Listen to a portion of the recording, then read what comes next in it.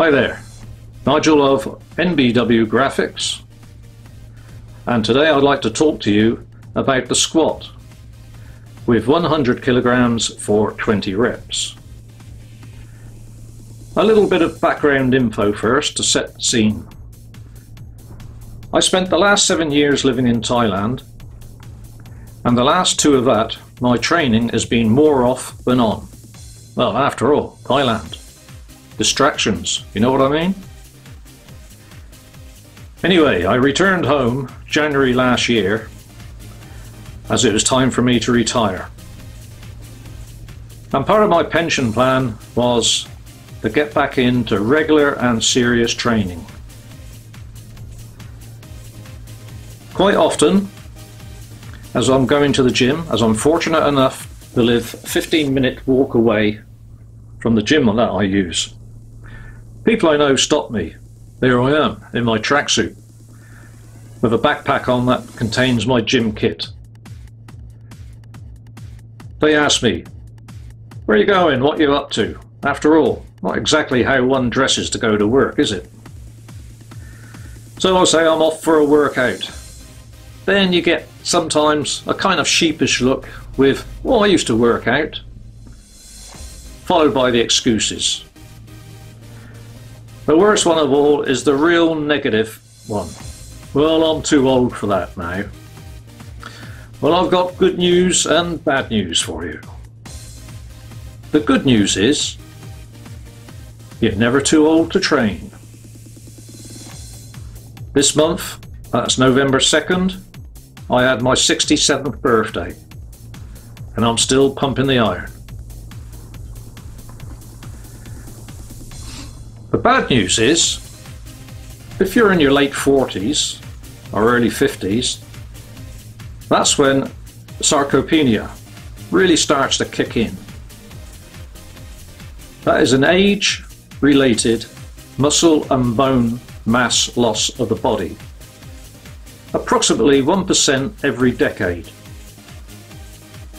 Of course, there are variables depending on your lifestyle, diet, exercise, genetic inheritance, etc.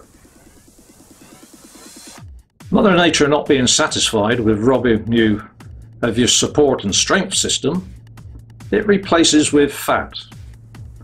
Because with age, your metabolism slows down, so you're not burning energy off as fast as you used to. Well, this is negatable. Progressive resistance weight training will encourage muscle not only to get stronger, but increase in size. So you can slow the process down, even hold it off for quite a while. So that takes us back to the good news. The good news is, if you're in training and younger than the late 40s, look at that as insurance. The more muscle mass you build, the longer you hold off the effects of old age. After all, isn't the whole purpose of the exercise to grow old gracefully? And not only gracefully, but grow old healthily. Now I think it's time to get to the gym and practice what I preach. After I've done the squats, I will then discuss, for those of you interested, my training strategy and how I got to doing the 100 kilo squat for 20 reps.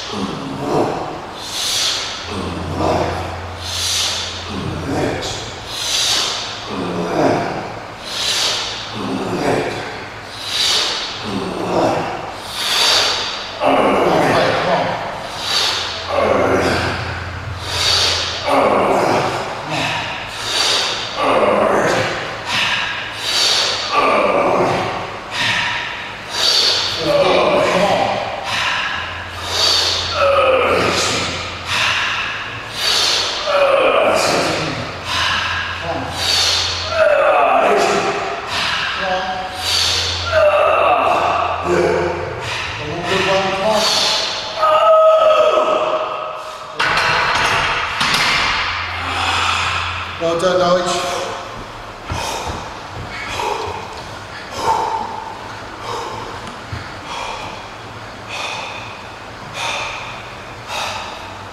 Well done, Nige.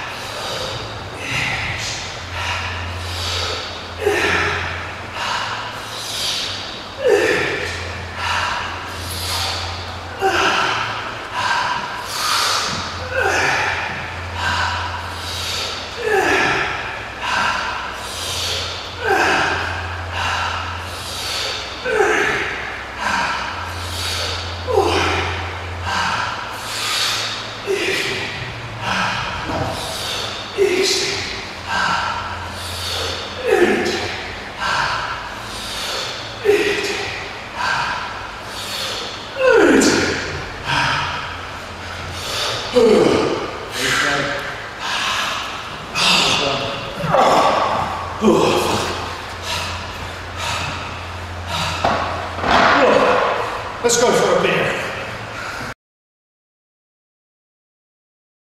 Following is the strategy I developed in my training program to reach my goal of starting off with the bar only, weighing 20 kilograms on set 1. My aim is to go as deep as possible and at least to parallel, but as I get heavier in my squats, this is not always the case. This first set not only loosens me up, but continues to train my neural pathways in the correct form of the movement. It is very important not to commit a very common mistake, sometimes known as butt-wing. That is, as one gets deeper into their squat, you lean forward to take the strain and or weight off the quadriceps. This is not good. The body will naturally find the easiest way of doing something, just as water finds its own level. This is where butt-wing creeps in. If quads are relieved of some of the weight, then it has to go somewhere else, and that is into the spinal erectors of the lower back. And that, boys and girls, is a recipe for disaster and injury. When I get to the 80 kilogram set, I then wear a wide neoprene belt to keep the warmth in my lower back muscles. The belt you see here I find very good with its elastic side bands for a tight fit. Also, I make use of a knee support and the powerlifter's training belt that I like to wear tight so it supports my core, and as I go down into my squat, and that includes the pushing out of the belt from the thoracic pressure.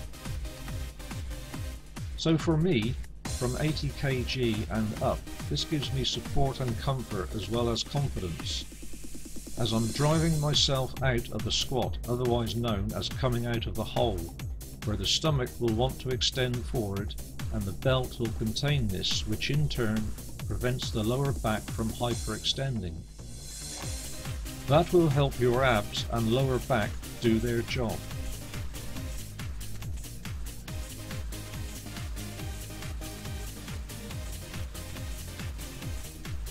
In April 2016, after my warm-ups, I squatted 70 kilograms for 10 reps. So I followed this with another set of 10 reps in order to get the 20 reps required, plus a penalty rep, therefore making a total of 21 reps in 2 sets instead of the intended 1 set. When I achieved the 20 reps in 1 set, I would then put the weight up 5 kilograms when I did my next leg workout and start off with 12 reps. and increasing 2 reps each workout until I arrived at the 20 reps. This gave me a doable, steady progression with gains every week. 208 days later, and after 33 squat workouts, comprising of 2,084 sets and 12,365 reps, I had squatted a total of 126 metric tons and 215 kilograms to finally reach my goal. I like to follow my working set with cross bench pullovers. Not only is this a good stretching exercise, but it also helps me regulate my breathing.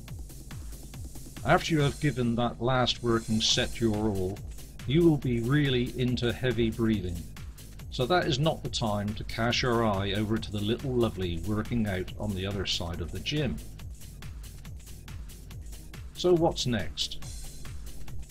Having reviewed this film footage and comparing my deepest squats in each set, I can see that I need to get stronger in my squat, and to do that I will continue pyramiding up in weight and down in reps, setting a goal of squatting 140 kilograms for 2 to 4 reps. Also, during my warm-up sets, I shall continue to try and squat deeper in order to work my way through to the heavier sets doing deep squats. Finally, after my heaviest set, I will then drop down to 100 kilograms and do a 20 rep set. If I am unable to complete the 20 reps, so what? I will just get 2 more reps out on the next workout until I'm back at doing the 20 reps. Perhaps this time next year, with good karma and if the fickle finger of fate so allows, I will record the squat with 100 kg for 20 reps and split the screen so this year's set and next year's set can be viewed side by side for comparison purposes. So I will now conclude by thanking you for watching, and I hope you have enjoyed, and most of all, I trust that it will be of interest to fellow weight trainers, and if it helps someone improve their quality of life, then this has been time well spent. And last but not least, thanks to my training partner, the GD BMF, for his support.